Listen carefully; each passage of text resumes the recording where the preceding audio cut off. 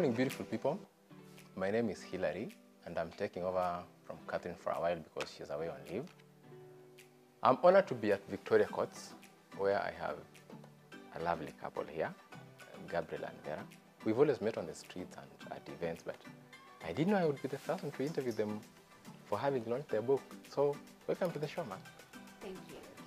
Tell us more about yourself, first of all, so that for those who may not know you. I know you, but not everybody knows you there. My name is Verah Omwocha Dinda. I am a writer, I am an author, I'm a blogger, a book reviewer. I'm a student of literature, and I'm married to this guy over here, Gabriel. My name is Gabriel Dinda, and I'm tempted to leave it at the point of I'm Verah's husband. That's an introduction. For the purposes of this, I'm a writer by passion, and I'm the team leader at Writers Guild Kenya, an incubation center for writers which believes that writing and reading can be used as a tool of social good, a tool to do good. So encourage people to embrace that, and I think that is partly the reason we are here. Nice. So you guys have written 2 books, Diary of a Miaha, or is it Miaha? It's in the Luo, so it's Miaha, right? Yes. And Questions of My Youth. And then you guys launched it together last year in December. Right? So, how did you guys go about this? Like, did you tell each other, you go first? Or like, how was this? How did you guys end up here? He's the idea person. He came up with the idea, but we were writing at different times though. And Gabriel suggested that since you are doing this book and I am also doing this book, of course, something that I already knew, and he suggested, how about we launch them together? At first I was a little hesitant, how will that play out? You know, the logistics and organizing for the launch. But then we thought, yes, let's give it a try. The launch went well, by the way. I followed it up. So before I go far, Gabriel requested to read something for your lovely ladies. Let me grant you that. This book, maybe more background behind the reason of launching them together was to celebrate our 1 year of love and marriage. So we got, our wedding was in 2018, November 3rd, and we had wished to launch it on November 3rd, 2019 to celebrate 1 year of our love. But due to other logistics, we were only able to launch it a month later. So symbolically, it was meant to celebrate our marriage. We wanted to celebrate our marriage in a way that both of us would be happy about, because we are book people and we talk books, and the only way to celebrate then was through books. I had wished to read something, a dedication which I made to Verah through this book. To the love of my life, Verah, towards your individual goals and wishes, I will support you. To realize your worth, I will walk with you. To make you feel worthy as the woman you are, I will respect you. To give you the space to always reinvent yourself, I will understand you. To enable you to be the best mother of them, I will try to be the best father of them. To enable you to create a peaceful home, I will be the peace negotiator. To do parts of God's delegated work to watch over you, I assure you of my availability. To count on the smiles regardless of the prevailing situations, I will be the source of them. To expect the sweet aroma of spices from the kitchen, I will be the gardener. To ensure the pink dim light of the bedrooms never fade, I will replace the bulbs. To keep God in his place right between us, I will pray for you. I love you, Verah. Oh, nice. Hey, boy child has lines. That's what you get from marrying a writer. Because writers are like the best guys to get married, right? So let's begin with, excuse me, with Verah's book. Miaha is Luo, right? But then, in Luo it means a recently married woman. But there's an English version to the same word, which is Miaha instead. The same way it's written, but it means a young, beautiful woman, something like that. So I'm wondering, like, did you come with the title from the English perspective first, then made it into Luo, or did you come with it from the Luo perspective? That's why there is the explanation that Miaha is the Luo word meaning a recently married woman, and it was actually proposed by Gabriel, and we thought it fits the content of the book, and it's just on the Luo version. It's actually later that I came to realize. I just Googled and realized there is an English version of it with a close meaning, but not the same. I think also the word confirms our fears that English copied from Luo. They took from us. So I think your fears are now confirmed. But we took many days looking for a title of the book. And all along we've always wished to be unique, to be a little bit mysterious. So when we had a lot of ideas regarding the title which we could pick, and we landed in this, I thought it was interesting because first, Verah is a recently married wife, and in Luo community we treat our wives very well, yeah? And that is something that we are very proud of. So normally when a Miaha is in the home, you will have to find ways to treat them well. So even if it means selling land or taking loans, then they are not very familiar with those, but you just find ways to treat them well. So I thought, now, like in the case of a book, what better way would it be to treat a Miaha than to help them put their story together to remember many years from today.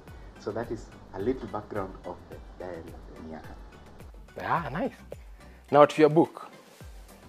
You have so many questions. Like I'm wondering, how does your mind hold all these questions? So let me ask this, of all the questions you have about life and about relationships, how many of those have been answered by her since she came to your life? Well, she's attempting to answer some, but I'm unable to quantify how many. But she's answering them. Some of them. She's answering some of them. But I'm truly a troubled man, as you might have seen from the book. I walk around town, I walk around villages, I see things, I see contradictions, and I ask myself questions. I look at it, some questions which sometimes I feel I'm not very comfortable to ask. I just ask weird questions. Which is the best age for someone to die? When is it when you're 30? Is it 70? Is it 100? Is it 120? Is there an optimal age where you can die? Where does our time go? We all have 24 hours in a day. But how come some people manage to achieve more with it and others nothing with it? Where does it go? Some people say they're too busy to pray. Where is the time to pray? And what of those people who pray on a daily basis? Where do they get the time to pray? Is it extended for them? I have many questions. And as you have seen from the blurb, I'm a very troubled man. I see. What is the meaning of enjoying life? Is it that when you are drunk and you are falling down everywhere in town and risking your life? Is that enjoying life? What is the meaning of enjoying life? I just look at some of these things, life's contradictions and life's occurrences, and I end up with questions and no answers. And I hope I invite the readers to help me answer them. So I noticed another thing, like both books have so much border on God. Like you talk about God, he talks so much about God. Did you people come together, each individual spiritually filled, or did one of you change the other? Like you marry someone and you're like, no, you are not very right with God. Let's go this side. Yeah, like how did it happen? Was there one who was slightly out of the equation and was brought back, or how did it happen?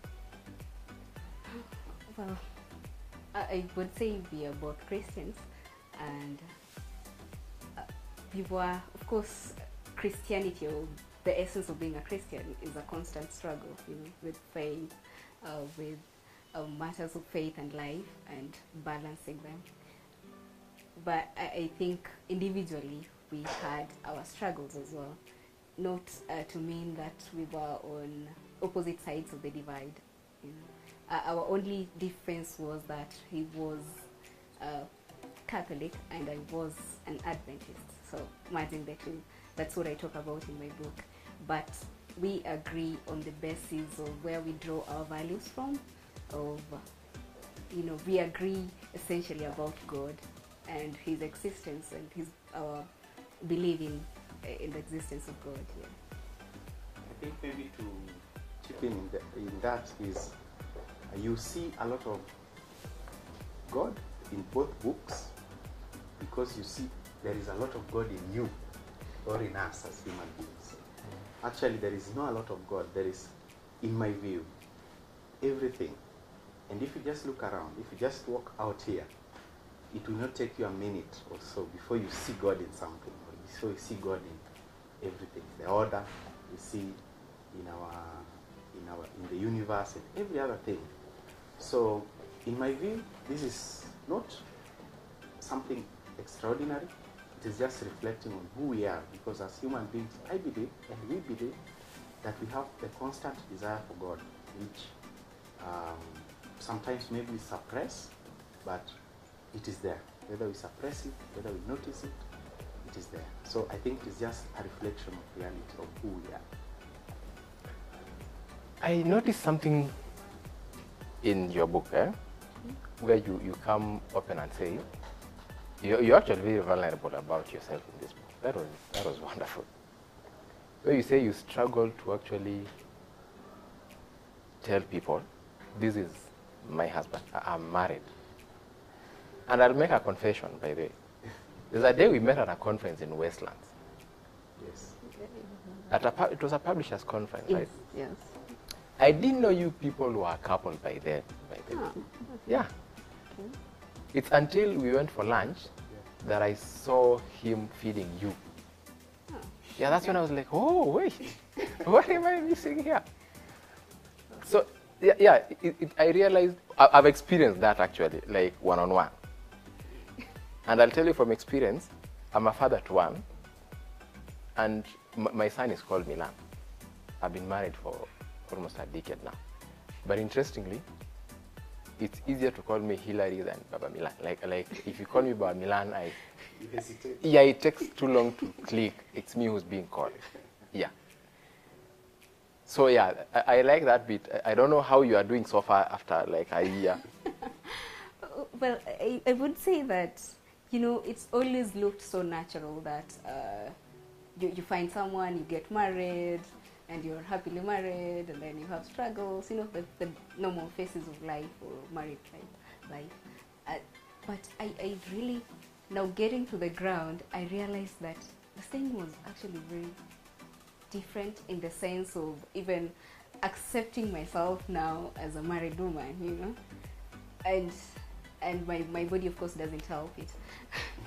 So it was just like, by the way, if I am with him maybe at public places, it's just always easier that you find out on your own that we are married. Not that I don't love him, but the aspect of, you know, I shouldn't walk around and say, oh, by the way, this is my husband, you know, or it doesn't come as easier. I don't know, maybe with time it will, but just the transition from, I've always known myself as me, Vera, you know. I've always been a young girl, growing, transitioning, but then this is a major shift, change, so just getting used to that idea. Gabriel, how are you doing on that front? Well, I'm not doing any better. Because every time, well, I think it is also just what Vera has rightly said, transition. Maybe you've experienced it even in other areas of life where maybe you move places where you're staying and you still find yourself going to the previous stage. So when we are in public places, not any reservations. I would wish to introduce her as my wife, but then I don't know why in my mind I have to make some calculations. So I say, Verah, oh, my wife. You know? It takes some time. And even when someone tells me, oh, say hi to your wife. Oh, really? I'm married. Then I just get to, oh, I'm married. Then I'll say hi to her. You know? So I think we are in that transition period. But also maybe just to it denotes how huge a shift it is. I think, you know, change of status. I think even maybe other, let's say, politicians who are elected and now everyone is calling it His Excellency. I think they take time to get to it. I think it is a natural phenomenon. Nice. Now, another thing that appears in both books is the scar that Gabriel has. Oh, yeah. Maybe you didn't realize that, but I saw. I remember. And I realized, because I also saw that scar, but until I read the book, then I didn't know the source of that scar. But what I got from reading was that, you see, his scar is visible. And unless you know the story, then you would never really know this scar, what was the source of this scar. So most of us carry scars, some visible, others are internal. But most of the time we judge people based on seeing the scar, but never the story. Yeah.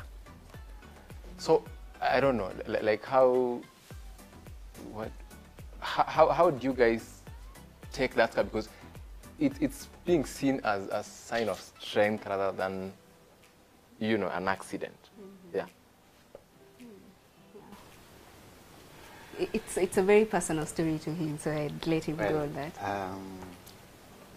Question number 42, the scar on my face. If we met on 13th July 2018, my face would not be having a scar. It would be, as most people have known me since childhood. For those who first saw me after this date, it is nearly impossible to convince them that my forehead was once without a scar, and that's the reality of life. Rightly, if we met on 13th July 2018, I didn't have a scar. So I was involved in a road accident on 14th, the night of 13th, when I was traveling home to go to Verah's place. So I was traveling overnight, and I think somewhere in Tulele, in Narok, the vehicle rolled, and I became one of the casualties. So that is the source of this scar, and others which are not visible, but are also part of the same. So yeah, that is the source of this scar, and yeah, I think that is fair enough. You see, the thing about writing is, writers tend to have a platform to share things that other people would ordinarily not have. And the problem is, almost every individual has a book inside them, just that not everybody has the ability to write. So I do not know how we can try make the people who have books inside them, but they do not know how to bring those books out. I don't know, like how do we plug into this system so that we have more books? Because your scar is a testimony. There are many other people who have scars, not necessarily like that one, but the scar tells a story about maybe their background. Like most times you find a child who is a bully in school is not a bully because he was born a bully. There's a story to that child being a bully. Not until you get to learn that child's story, you would never really understand why the child behaves that way. So I don't know how, as writers, we can plug into society to try use our art, you know, to just tell people stories. Yeah. You would talk about talking about this story. My story was not the easiest of experiences, or it was not something that came naturally, or something I, in my comfort zone, would have done. But then I go to that space of sharing my story, you know, emotional. I don't have physical scars, but I do have emotional scars, and I trace this, like, why do I react in this manner? I realize there is a root somewhere, you know. what happened to me as a child, and how does that reflect in my life now? How does it spiral on to my husband? So I realized that progressively, as I kept writing this book and sharing my stories, some are just segments, some are just, I just mentioned in passing. I realized the strength and the power there is in sharing your story. People relate with me better because they feel like, oh, I have been there, or I've been close to being where you were. I have these experiences. Actually, a lot of ladies, young ladies, have reached out to me and say, I have this experience. I was raped at this age. I have these struggles, and I don't trust men. So, but I don't have the strength to share this story, or what will people think? There's always that question as well when it comes to sharing stories. But for me, it's a way to liberate yourself. It's a path to growth, and to even acknowledging. Sometimes we acknowledge physical scars more than we do emotional. So Gabriel finds it easier to talk about his scar than a girl finding it easy to tell a rape story, for instance. Yeah. Actually, just weighing in on that is an area where we are very passionate about. We believe that part of the reason God brought us together in the form of marriage is probably to serve our purpose, which is to guide writers as far as we can see it now, to guide writers and create this conversation regarding reading and writing. And that question relates to that a bit. In many cases, if I asked you, for instance, but too bad you're a writer, if I asked someone that, do you think your story is worth telling? The most automatic answer they'll tell you is no. Then you ask, what is the nature of a story that is worth telling? Then they'll tell you, maybe government official, you must have achieved. And what is the definition of achieving? Then they get to a point when they'll be stuck. I think we've gotten to this point where we've been conditioned and we've been told that, some stories are not worth telling. You see, for instance, Verah's book. If you go to the market, you will probably not find many books of Miaha. In fact, in many communities in Kenya, Miaha has not even learned the way of living in that specific area. They don't know. What are they saying? So this story in itself is a defiance, or this book is a defiance to what we know. It is like a child. When you write a book and you introduce yourself, that, hey, I'm an author of this book, they look at you. Maybe they may not tell you, but they may look at you and say, what do you have to say? But this is now, if you read this book, and there's so many reviews that we've received, especially on this book, it will tell you that even Miaha has something to say. Even a child, your young boy has something to say. We have something to say at each stage in our lives. But now the realization, or just being sensitive to know that I have something to say and I should say it, I think that is our undoing. But when you look at other cultures, the books do not necessarily, autobiographies or biographies do not necessarily have to be of famous people. You can write about a watchman, I would say, maybe doing something, but in a unique way. Something. We all have stories, and the stories are all around us. So our plea and our persuasion is just to encourage people to look around them. Don't wait to get to 80 to write your story. You can do it in bits. Because there is also a trap of life. When you get past a certain age or past a certain experience, you tend to forget what you underwent. But again, the joy of it is, if you captured it or if you wrote it, then when you look back, it even helps you to reflect. It helps you to trace back. So there is so much happening in our lives which we need to capture. And that is what we encourage people at Writers Guild and everywhere else. Write your story and do not wait for a specific time. This is it. So that's why I believe Miaha have something to say. A very little child have something to say, just like guidance. Even young parents have something to say, and we should say it now. And I think it's also about sharing basic experiences, just sharing stories.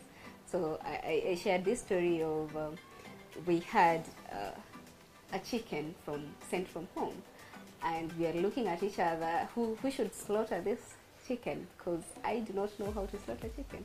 And he says he doesn't know, he has never slaughtered a chicken, when I expected him to do it.